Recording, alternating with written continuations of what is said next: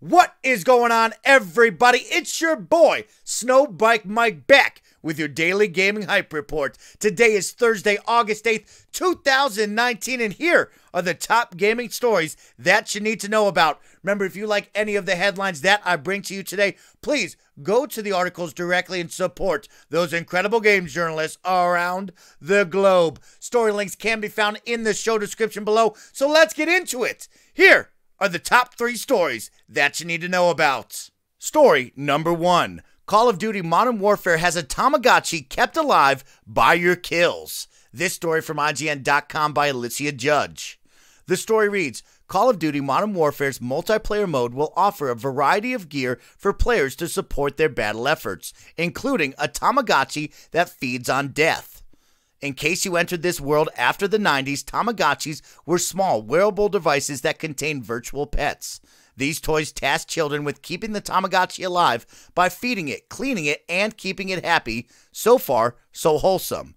Developer Infinity Ward decided to implement a version of Tamagotchis in the new Call of Duty as an alternative to the vanilla wristwatch that players can choose to wear in multiplayer. While the ordinary watch will display your real-world time in-game, Call of Duty's TomaGUNchis will be directly affected by your kill-to-death ratio. So if you don't rack up those kill streaks, a small virtual creature will starve, wither, and die.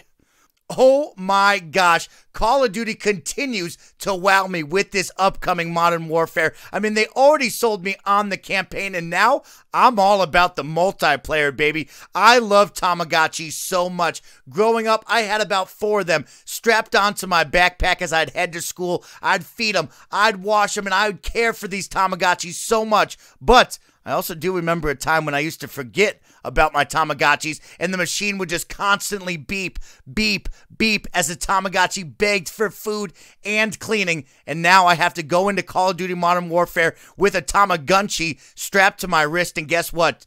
I'm really bad at these games. I have poor kill-to-death ratios, and I think I'm going to watch this small creature wither, starve, and die before my eyes way too many times. But big shout-out to Infinity Ward making a fun one for the wristwatch and switching it up to a Tamagotchi. This is some A+ game making right now, and I'm all about it. Story number 2. Pokemon Sword and Shield, new Pokemon forms and Team Yell announced.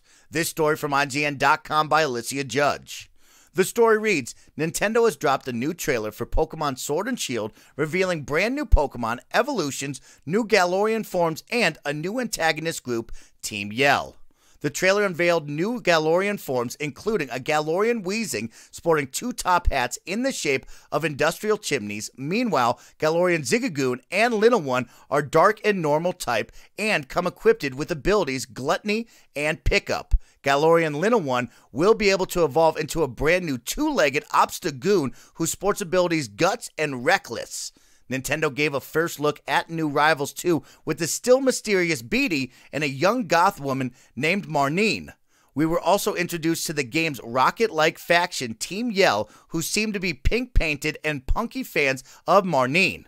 Pokemon fans out there, you need to check out this new trailer right away if you haven't already. Gosh darn it, the Pokemon Company continue to tug on my heartstrings with all of these new dope-looking Pokemon. I mean, come on, the new Weezing looks so good. They should have had this from the jump. I cannot wait to catch that Pokemon, and I'm going to make him one of my main 6 Pokemon all throughout the game. Of course, the new rivals too look so cool, and the new group, I love this new Team Yell. I'm all about those punky fans. I think it's going to be a great time, and I can't wait for this release this fall. And now for our final story of your Thursday, story number 3.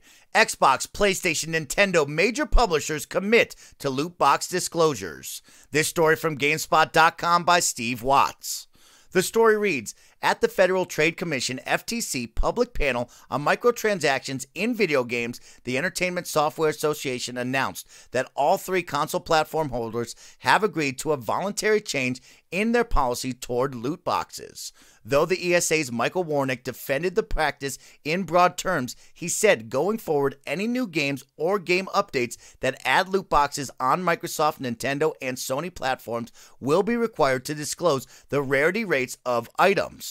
Quote, Microsoft, Nintendo, and Sony have indicated to the ESA a commitment to new platform policies with respect to the use of paid loot boxes in games that are developed for their platform.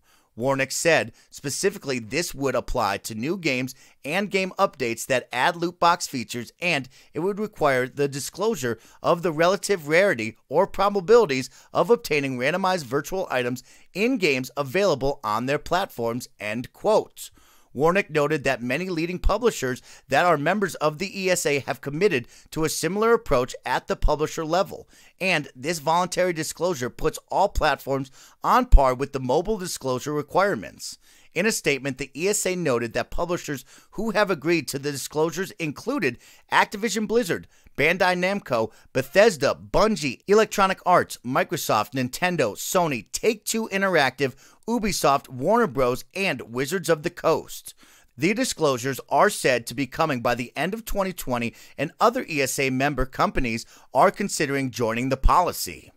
So, gamers out there, this has been a big one over the past year and really a long time before that, but loot boxes really getting cranked down upon. You heard it first. Warnick does say that he likes the policy of loot boxes, but we need to be better at disclosing the rarity rates of these loot boxes and how people can get those items. I just played Grand Theft Auto with the casino update, and I thought they did a terrific job with the big spinning wheel at giving you the rates at which you can win certain items, and I think for the overall populace of gamers, this would be a great way, if you're going to continue to do loot boxes in your game, at least show the rates at which these items do come from so the people know what they're really at stake with and what they're gambling with.